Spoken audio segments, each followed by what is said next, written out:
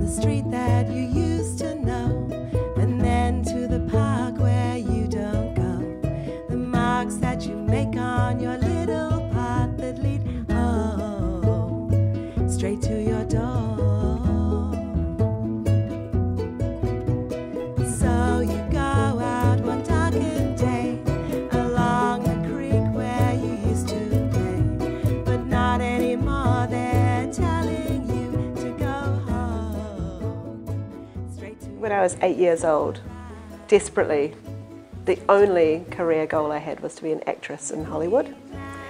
And over the next several years, I was progressively put off that goal by various people who told me that I couldn't do certain things. No, you can't sing, so don't even try. We'd love to have you as the narrator in the school play rather than the lead performer. So this was pretty depressing, but I adapted and became the publicist instead of the star, the producer instead of the lead actor. Somehow I fell into producing, which I didn't even know was a job when I was a teenager, but turns out to be the best job in the entire world. And so since I graduated as a producer from AUT, I've worked on arts shows for TVNZ. I've made a documentary with Flight of the Conchords for TV3. I worked in Parliament for a while as a press secretary. That was pretty awesome. Done a lot of work for Radio New Zealand and for BFM in Auckland. And I've just finished a comedy web series with a brilliant young chap called Joseph Herscher, and I think it's the most delightful, old-fashioned, fabulous new comedy series that's been made in the last wee while. I also somehow fell in with a bunch of ukulele players in Wellington, and over the last 10 years we've been travelling New Zealand and the world playing ukulele to whoever will listen to us. At a point in my producing career, I was just wrapping up a series called New Artland with the wonderful Chris Knox. And my father was dying of cancer, and so my friend Amanda and I decided that we needed to jump on a plane and go to New York for 10 days and just have a blowout, get away from it. The day after we arrived, we went to a free concert in a park in Brooklyn, and within 10 minutes I'd met a lovely, handsome mountain of a man from West Auckland, as it turns out, who owns a pie business in New York City, and we fell in love.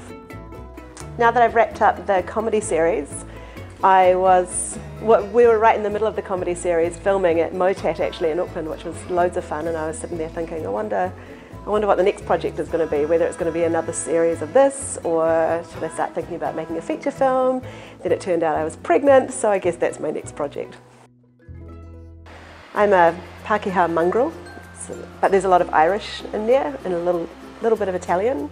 So the food thing, I guess, of my family started with scones and tea and beautiful, delicious Sunday roasts. And then my parents decided that instead of working for the man, they'd rather work for themselves and set up a catering business, which we all worked at as teenagers for years. It was brilliant. That's basically how we got through school and university without student loans that were enormous, and had a lot of food around and were exposed to a lot of different styles of cooking. And we were probably the first family in our neighbourhood who stopped putting tins of spaghetti and pineapple on our pizzas and started actually thinking about pizzas in an Italian sense.